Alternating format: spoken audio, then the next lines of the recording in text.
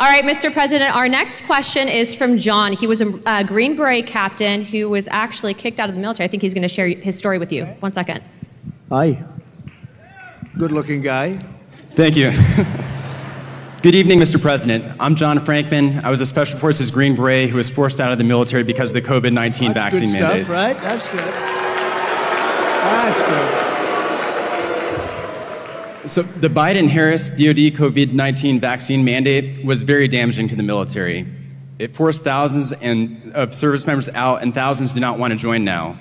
The Biden-Harris DoD has the lowest recruiting in modern history, and now they're pushing more woke training.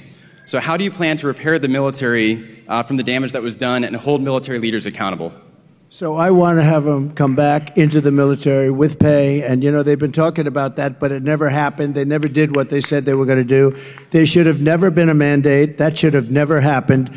You should have been given choice, as we say. We want choice in education, and we want a choice there, too. And that should have never happened.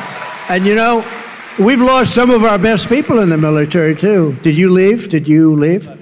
Did you ever take the vaccine or anything? I never did, sir. So you want a choice, yeah.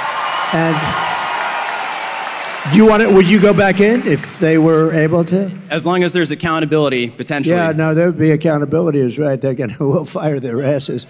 But they would, we don't want to lose this guy. We want to get, he's central casting. We want to get him back in. Yeah, we're going to take care of it. I hope you do come back, or I hope you do very well outside, to be honest. Wherever you are, I just want you to do well. But we're going to get a lot of people coming back. They should have never had the mandate. The mandate was a big mistake, and they treated people terribly, terribly.